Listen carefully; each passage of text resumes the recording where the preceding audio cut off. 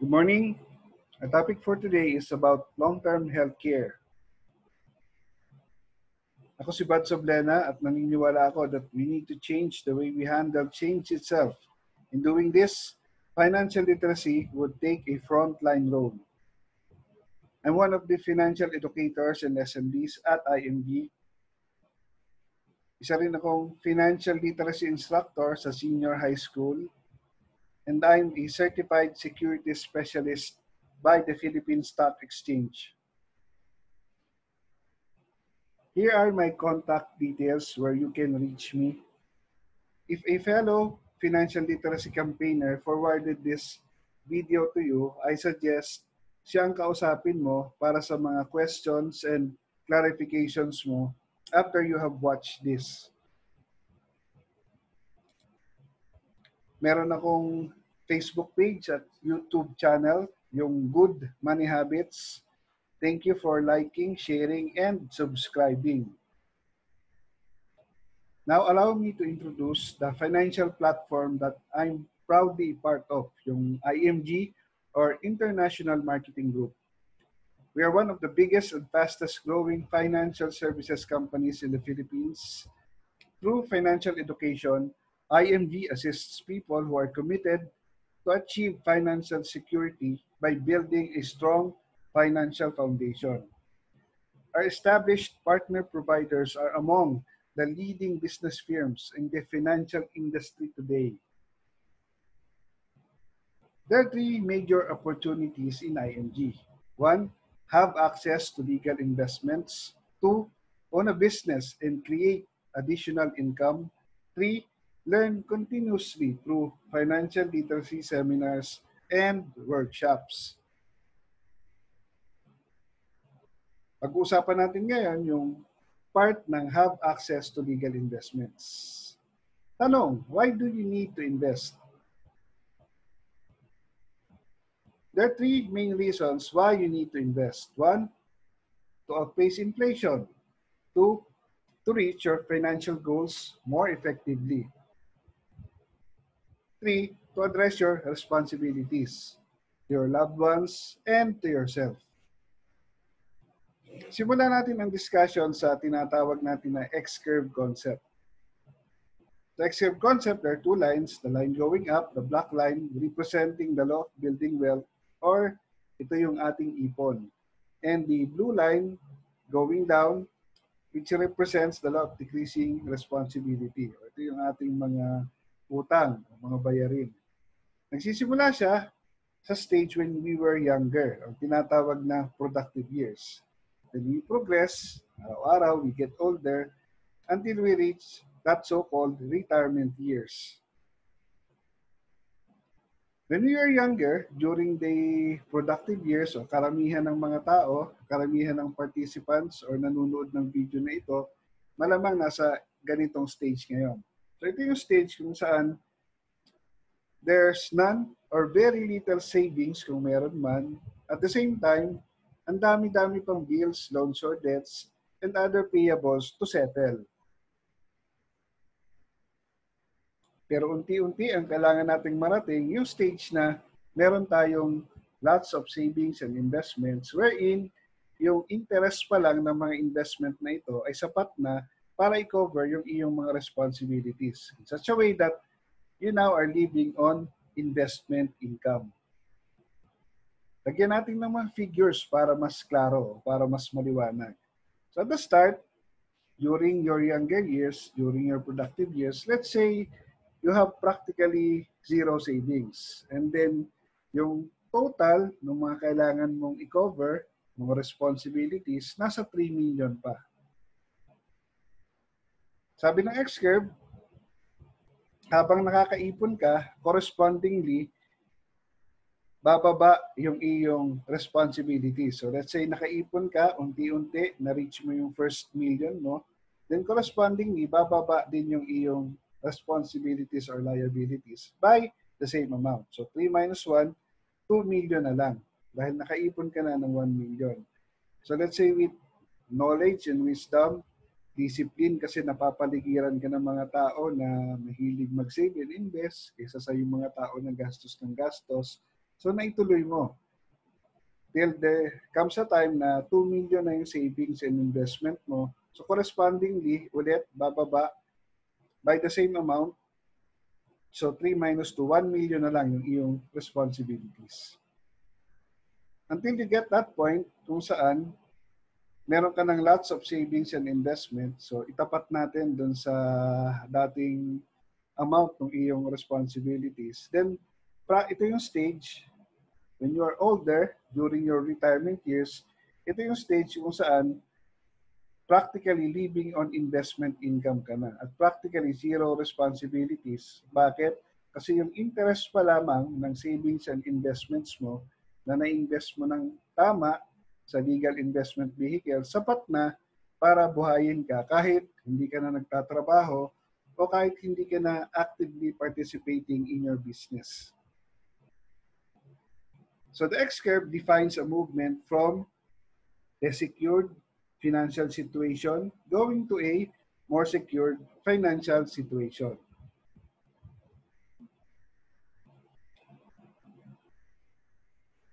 The X-curve relates or defines your responsibilities. Tulad ng nabanggit kanina, it's about responsibility to your family or loved ones at saka, syempre, responsibility to yourself. Sa simula, when you were younger, during your productive years, you work for the money and you earn active income. Bakit active? Kasi you trade your time and your talent or skills for the money. Bakit mo kailangan kumita ng income? Kasi maraming bayarin.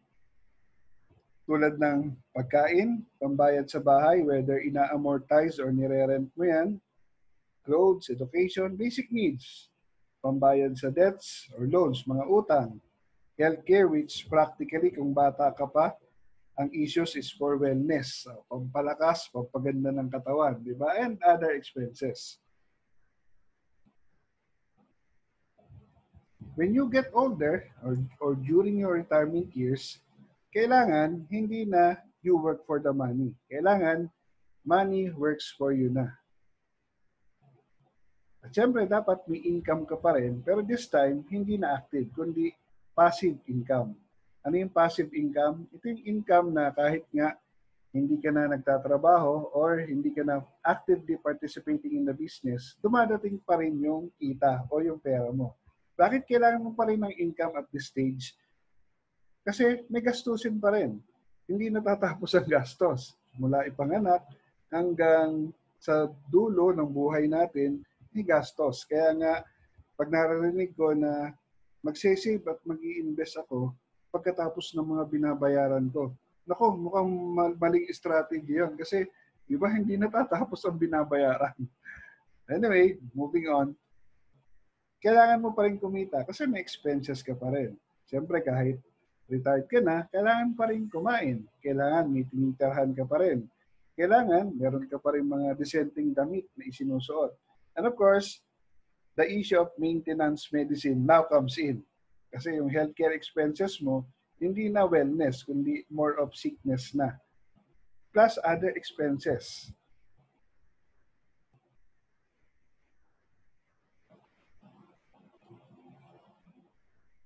So ngayon, we now go to the financial solutions to address these responsibilities.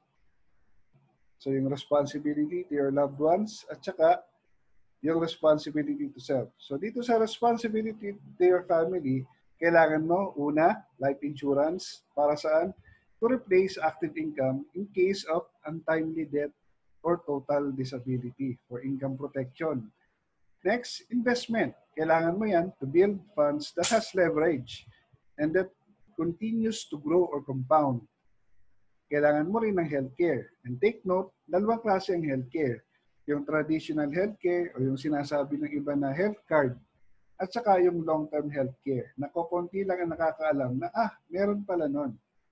Anyway, healthcare serves to protect your income from being used up for unforeseen medical expenses. Ayaw mo na yung ipon mo, pag may nagkasakit o na-ospital, magagalaw ng wala sa oras.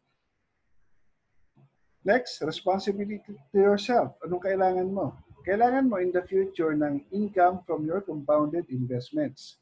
Para saan? As your source of passive income during your retirement years. Kailangan mo rin ng fully matured long-term healthcare to protect your investment income from being drained by compounded medical expenses and to give you additional retirement fund.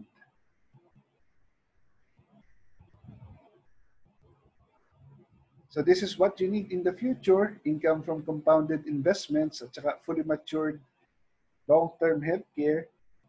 But more importantly, this is what you need to start today. Yung life insurance, investment, at saka healthcare. Ang tawag din sa tatlo, the three basic financial needs. Yung life insurance, investment, and healthcare. So now, let's discuss yung main topic, which is have access to legal investment. Here we'll discuss the first level of investment, which is yung long-term healthcare. So we suggest you start with a portfolio wherein your three basic financial needs are already in it. Yung long-term healthcare, it gives you a simple solution to address your responsibilities to your family or loved ones while laying down the foundations to resolve responsibilities to yourself. Pumunta ngayon tayo dun sa financial product mismo, which is called the Ultimate Kaiser Health Builder provided by Kaiser International. Ang IMG, ang exclusive distributor niyan. Sino ba si Kaiser International? Kaiser International Health Group Incorporated is duly accredited with the Department of Health. The company is likewise registered with the Securities and Exchange Commission noong June 8, 2004 as a healthcare provider or HMO with an authorized capital stock of 160 million.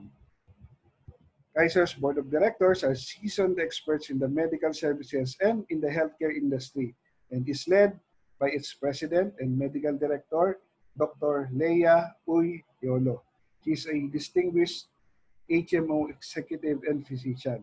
Na-award din siya sa field of medicine sa UST noong 2019. So again, long-term healthcare is 3-in-1. Healthcare plus life insurance plus investment fund. Tingnan naman natin ngayon yung mechanics ng long-term healthcare. Pag-aralan natin. So the term of investment is 20 years. Pero hindi ka 20 years magbabayad, 7 years ka lang magsusumikap, disiplinahin ang sarili mo na mag-ipon. So yung tinatawag na saving or accumulation period. Kung saan, habang nagbabayad ka, meron ka na agad na i-enjoy na mga benepisyo. So after being fully paid, pupunta ka naman sa compounding or extended period of 13 years. So 7 plus 13 equals 20. During the compounded or extended period, na-upgrade yung mga benepisyo mo. At pagkatapos ng 28th year, so graduate ka na, fully matured na ang iyong plan. And then, kung meron ka pang pondo, that fund continues to grow at 10% per annum. It can go lower but not less than 6%. If you want to visit the official website of Kaiser, here it is. It's www.kaiserhealthgroup.com. Now, kapag may kinakausap ako, madalas sinasabi nila na healthcare, meron na kami yan sa company. So pag naririnig ko yun, I'm quite sure na ang tinutukoy niya ay yung short-term healthcare o yung traditional health card.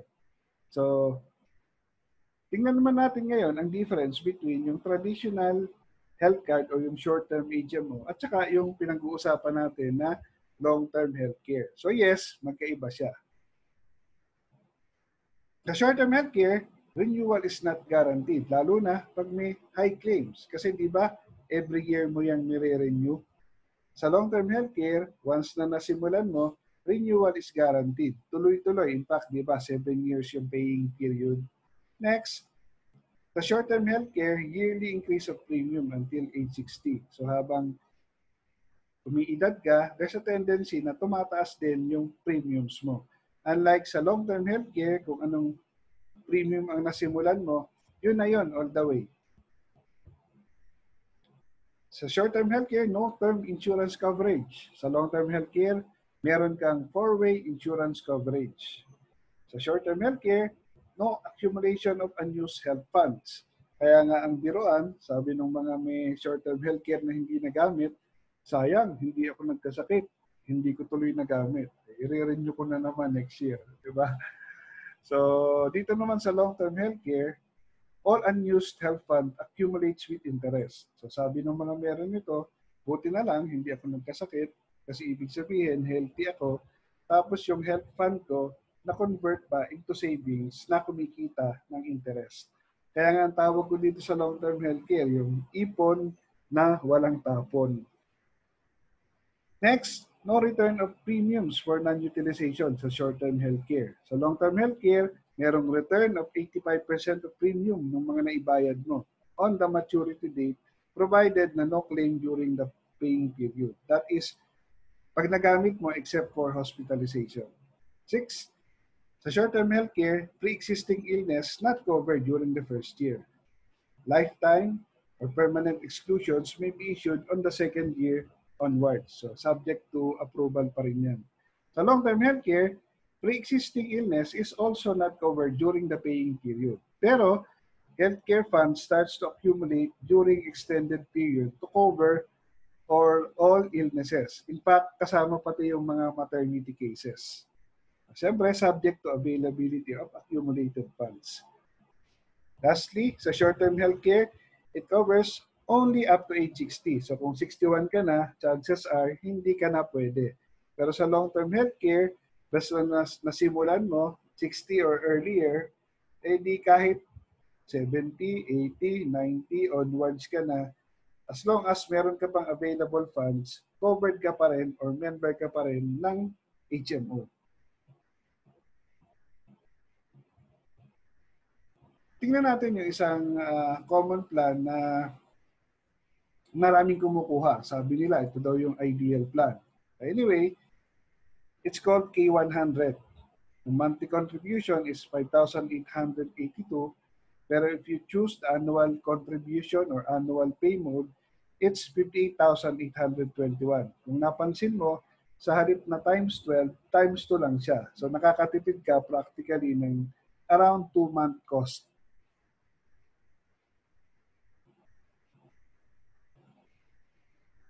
So saving period, extended or compounding period.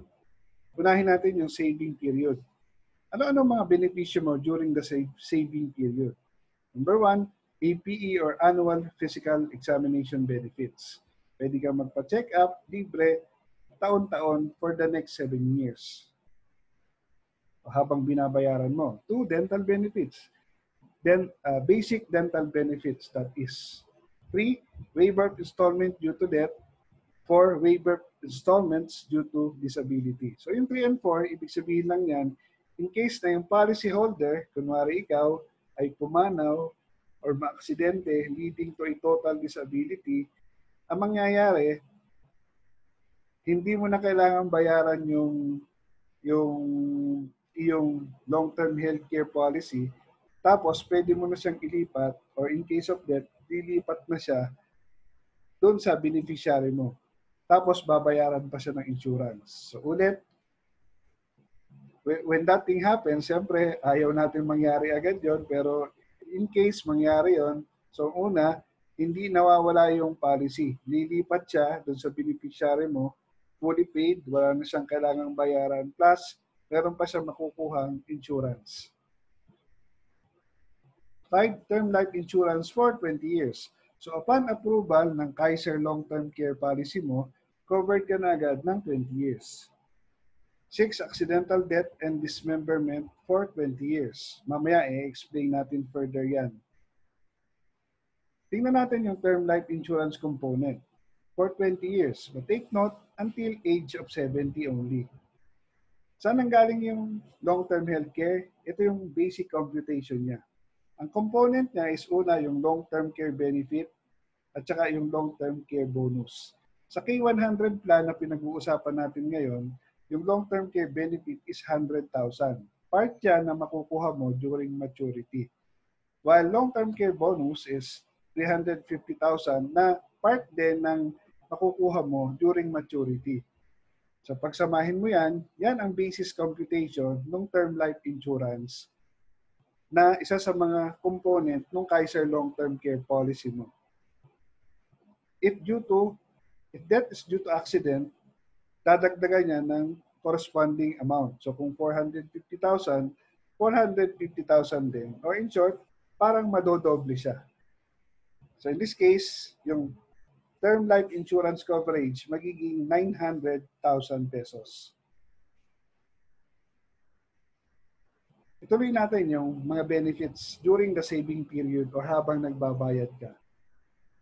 Inpatient benefits or hospitalization. So take note, inpatient o pag na-hospital lamang.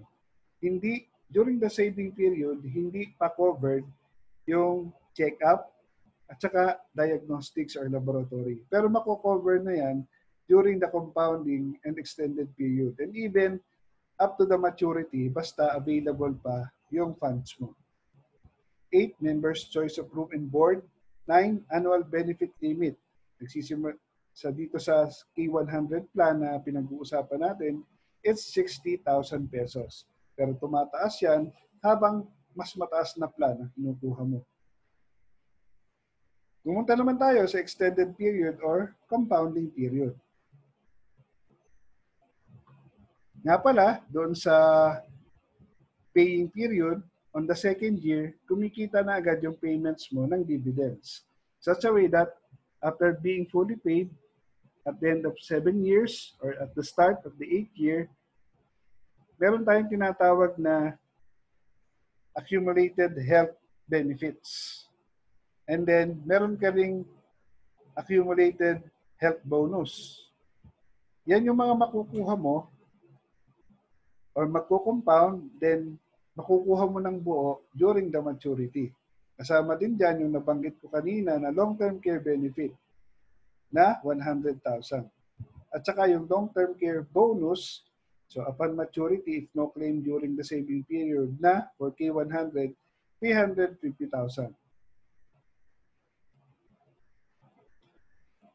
Dito, bigyang emphasis ko lang yung long-term care benefit. Itong long-term care benefit na 100,000 sa K100 plan, ano man ang mangyari, let's say, makonsume mo lahat, talagang nagamit na hospitalize ka during the paying period, tapos yung compounded value during the extended period na max out mo, sa dulo, hindi ka masisiro. Kasi meron at meron kang makukuha.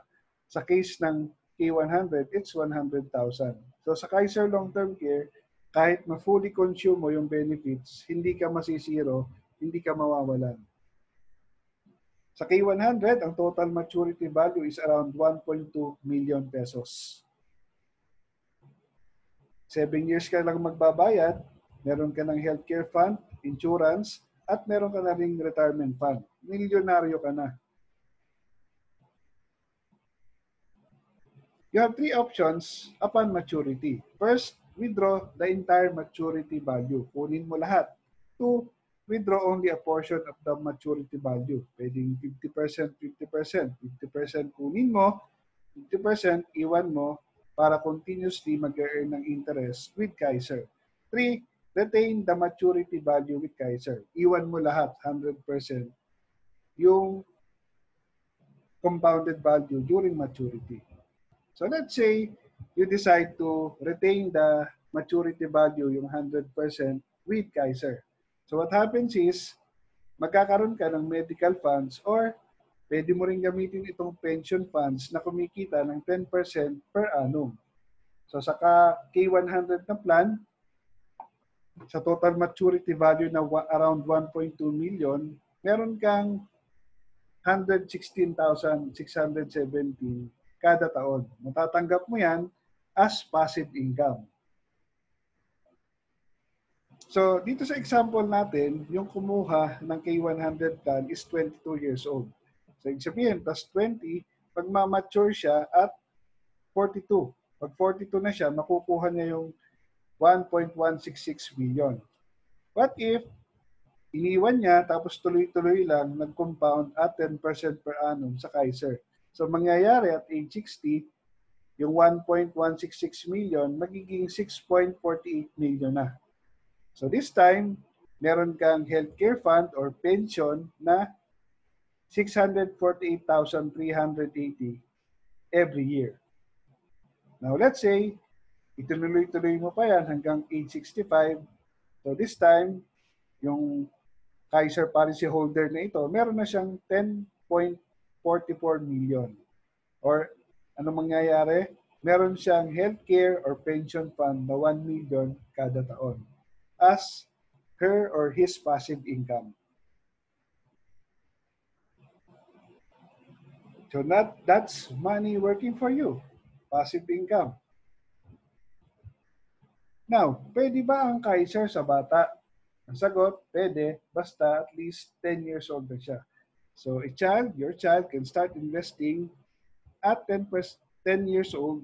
It gives 524,000 pagka 30 years old na siya, o kaya yan ay magiging 9.1 million at age 60 years old, o kaya 14.7 million na yan at 65 years old, provided nag-start siya at 10 years old. So this time, masasabi natin that this is one of the best legacies that you can give to your child.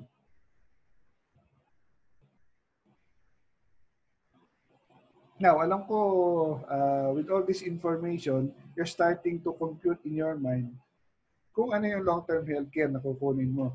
So to give you some examples, ito yung pinag-uusapan natin kanina, yung Ultimate Kaiser K100 plan. Ang basis age niyan ay 10 years old hanggang 60 years old. And kanina nabanggit natin ang total benefits or rewards upon maturity is 1.166 million. Ang monthly payment mode niya is 5,882. Kung annual payment mode, kung mapansin mo, sa halip na times 12, times 10 lang siya. So practically, nakakasave ka ng 2 months. So that's around a savings of 11,763 every year. So take note, merong annualized policy fee na 500 pesos. So payable yan for 7 years. Ang one time is 3,500, pero Kaiser allowed it to be annualized para mas magaan. So 500 pesos kada taon lamang. Other modes of payment are quarterly at saka semi-annual payment.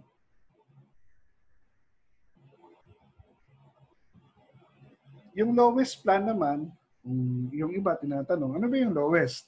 So the lowest plan available is K45 plan.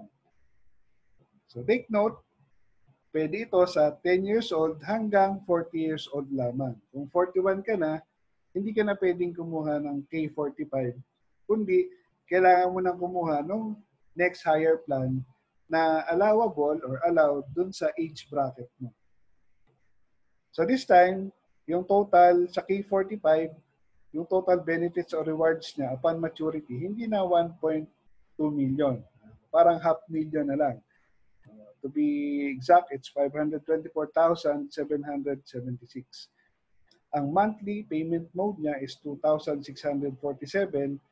Pero again, if you choose the annual mode of payment, it's 26,470, or you save around 4,294 every year. Take note, I know what some of you are thinking, sabi nung iba, ganun pala, mas mura pag annual. So ang gagawin ko, hindi muna ako mag-start ngayon. Sisimulan ko sa December, iipon muna ako para annual ang sisimulan ko. So tama ba yon?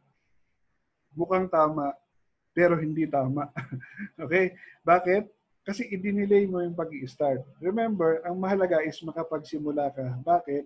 Because you'll never know what's gonna happen. Katulad nitong pandemic, di ba? Sino ba naman ang nakaisip ng mangyayari ito at this scale, at this extent? So wala, di ba? Kaya ang mahalaga is kung ano yung kaya mo, yun yung simulan mo. And the good news is, kung ano mang sinimulan mo, let's say nag-start ka ng monthly payment mode, later on, pwede mong i-upgrade ang payment mode to quarterly semi-annual, or annual. Basta ang mahalaga, simulan mo yung kaya mo ngayon. To continue, in between yung K100 at saka K45 is K60. Ang basis age nito is 10 years old hanggang 50 years old. So kung 51 ka na, hindi na pwede. Ang kailangan mo ng pulin, yung next higher plan. Take note, ang highest plan ay hindi K100, kundi K1000. Okay? Pero normally, marami ang kumukuha ng K100. So this time, sa K60, ang total benefits or reward upon maturity is around 700,000. To be exact, it's 699,701. Ang monthly payment mo ay 3,529, pero kung annual mode, it's times 10, 35,293. That will give you a savings of around 7,055 per year. Take note yung ano natin, yung 500 pesos na annualized policy fee.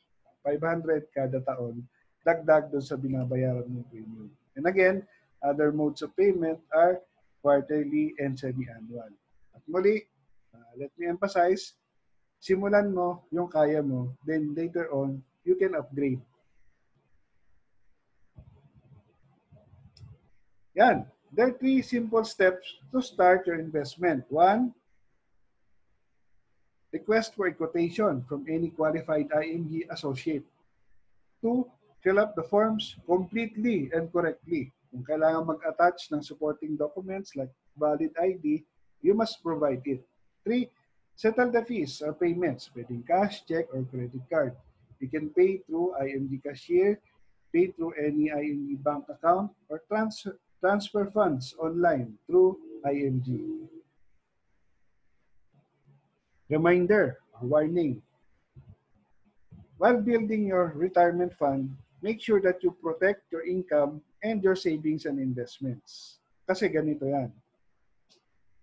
This is you, the breadwinner. Niaahon mo yung family or loved ones mo, yung mga umaasa sa income mo, from a less secured financial situation to a more secured financial situation. Sabi ng X-curve, di ba? So everything is fine, everything is good, dahil andyan ka, isang masipag at responsableng tao. Question, what happens if biglaan kang pumanaw or na totally disabled? So kung walang protection, yung family balik sa less secured financial situation. Maaring pulutin sa kangkungan. Kaya nga ang mahalaga, build sufficient protection, the right protection, para in case something happens to you bilang breadwinner, siyempre malungkot na event yun, pero yung pamilyang iiwan natin or the loved ones that we will leave behind, meron silang sasandalan. So again, bakit kailangan ng healthcare? Kasi walang exempted sa pagkakasakit. Kahit ano pang vitamin supplements ang iniinom mo, pag na-aksidente ka, ma-hospital ka rin. At pag na-hospital ka, hindi libre yun. Bakit mo kailangan ng life insurance? Kasi walang exempted sa kamatayan. In fact, it's not even a question of if, but a question of when. So if you're protected, maganda. Kasi even long after you are gone, your family or your loved ones can move forward. Yung pag-aaral ng mga bata, tuloy pa rin doon sa school na pinlano mo, doon sa kurso na kukunin nila. Yung mga kinakain nila sa hapagkainan, hindi madadowngrade dahil lang nawala ka. Kasi may iniwan kang pambili ng pagkain, pang grocery, pamalengke. Yung bahay na tinitirhan nila, yung sasakyan na ginagamit nila, hindi makukuha, maiilit or mapupull out ng bangko kasi patuloy nilang mababayaran ang amortization dahil may iniwan ka na value para matustusan ayon.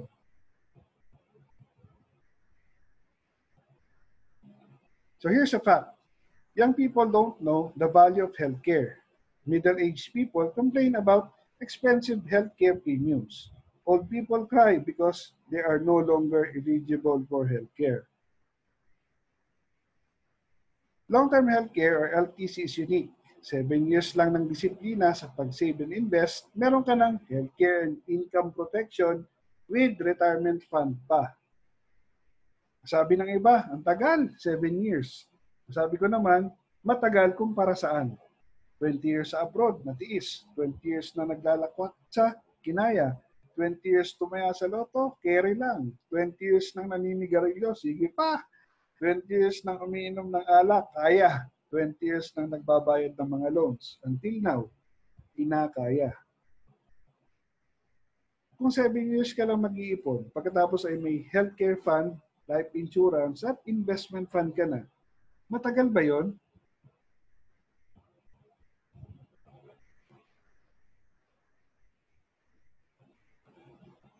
So I hope you learned a thing or two. But remember, education plus execution will affect transformation.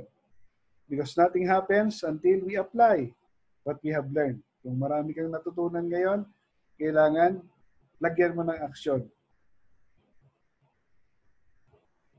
If you want to learn more about investments, business, and financial literacy, we invite you to attend the Building Your Future orientation.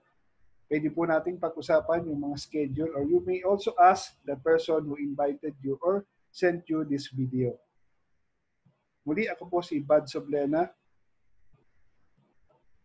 I am part of the 30M 2030 Financial Education Movement, at ang aking hope and prayers ay ikaw din makasama namin. Alam niyo po, yung 30 million ay marami. Pero we believe at tayo ay nagsama-sama, nagtutulong, tulong-tulong, we can learn from each other, we can hold each other's hand, at sama-sama tayo na sa paglalakbay sa ating road to financial freedom. Maraming salamat po.